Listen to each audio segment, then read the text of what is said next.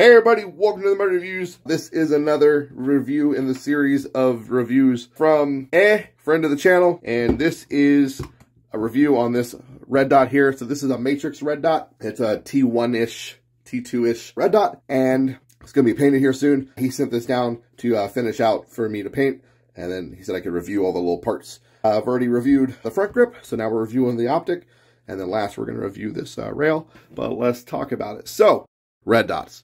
Everybody likes red dots. $1 million question though, will this little red dot hold up to the gas blowback? Because I can tell you from experience, having done some testing, this red dot, this nice looking red dot right here from Holy Warrior, did not. The moment I pulled the trigger on the gas blowback and started getting that thing clacking away, the dot turned off. So I'm going to show you guys something here.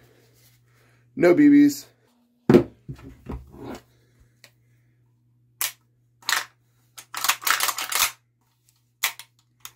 All right.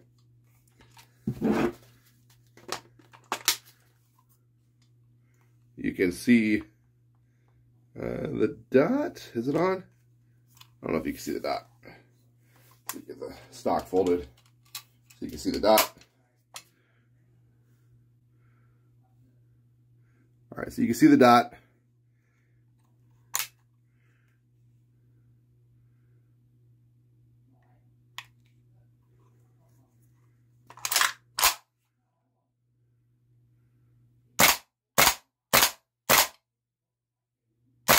Dot stayed on.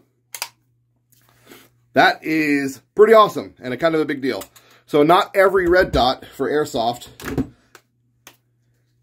mag out.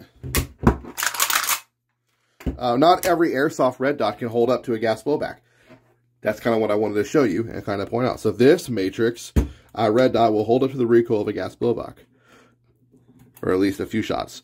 I clacked away on it before this, just to kind of test it, and it did hold. So that is a fantastic sign so far, and I'm kind of glad it worked. Now, I don't know how it's going to hold up over the long run, but I have every suspicion to think it's going to be just fine. So with that being said, probably would work on a 22 or something of that nature, because if it'll hold up to a gas blowback recoil, it should hold up to something small like a 22, maybe even an AR. So I think this red dot might actually be okay for real shooting, not just for airsoft. The dot itself, not terrible. Aluminum housing. Got your windage elevation knobs. I don't know which is which. I'd have to take the things off to tell you, but usually this is going to be elevation.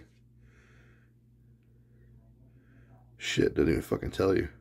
Ain't that a bitch? I guess you're gonna have to just guess.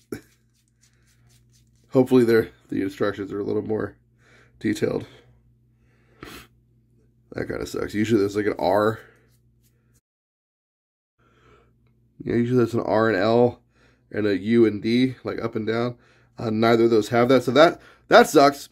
So yeah, there's no RL or UD on these. So you kind of have to guess which one is the windage and which one's elevation. But you can adjust them. And it looks like you can use the cap. Yep, you can use the cap to do that. So you flip the cap upside down, and you can make your adjustments that way using these little nubs. Use these little nubs on the cap. I don't know if you can make those out. So you can use those little nubs on the cap to correspond with those little holes, and you can actually make your adjustments that way. That's kind of cool. I actually think that's a neat little design. So you don't need a tool. You can use your cap to make your adjustments. Now, if only it told you which one was up and down and which one was left and right. As far as the dot goes, the green is far more intense than the red. Oh, so you guys can barely even make out the red. There it goes. Now you can kind of see it, and now it's dead, gone. So that's the highest setting for the red. The green on the lowest setting is already more visible.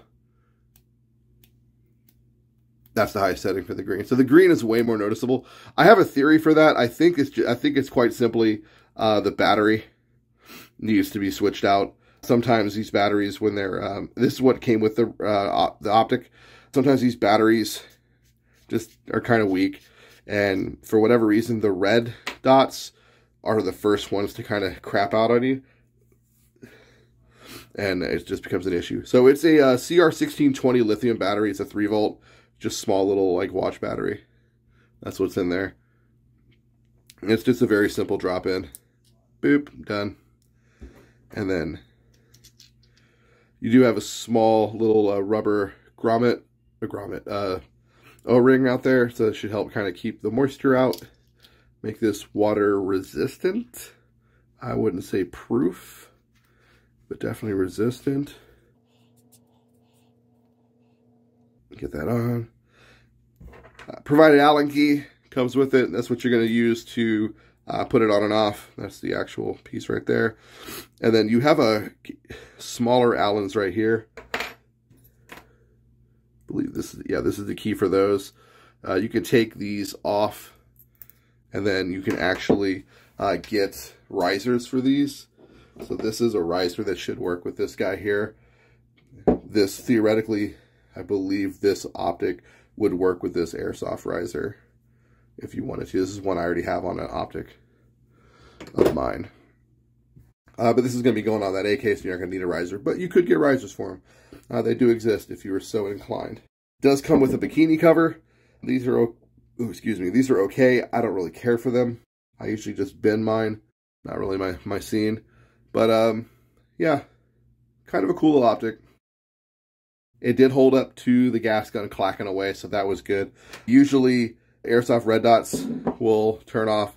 Like I mentioned, this guy here will not hold up to a gas blowback. The moment I started, the first shot, the battery pack like moved and it lost connection. It didn't work. Some of my other stuff has worked fine with gas blowbacks, but not everything does. And usually if it works with a gas blowback, that means it'll work with something like a 22, maybe even an actual AR. Over time, the recoil might destroy it, but for a small period, it'll be okay. As I mentioned, I'll have the link in the description below where he got this from and how much it costs. So if you like the way this looks and you're kind of interested, you guys can go check it out for yourself. I've already got more than a few of these little things, so I'm not going to probably grab one for myself because like I've already got this one here, and I got another one. I got a couple T2s, T1s already. I'm kind of already set up for those. But if I was going to grab another one just to throw on an AEG or a gas blowback just to have, I would probably consider this guy because it's not too terrible. These are a little big and a little high for a real one to quote unquote be a replica, but it's still not enough to be a turnoff. I think it looks just fine. And I think it looks pretty rad on this AK, to be quite honest with you. That's all I got, guys. I hope you got something out of this, and this review may have helped one of you out there looking for a new red dot for your gas blowback or your AEG. As always, guys, get out there, play some Airsoft, try out some different stuff. You might be pleasantly surprised. It doesn't always have to be the Gucci's or the Gucci to be useful. And LARP harder, not smarter. Top left-hand corner is going to be the most recent video. Top right-hand corner is going to be a video I think you're going to enjoy. It's pretty in the same vein as this. Bottom right-hand corner is a helmet. That is the subscribe button. Punch that dude in the head if you like this content. And until next time, take care. I'll see you on the field.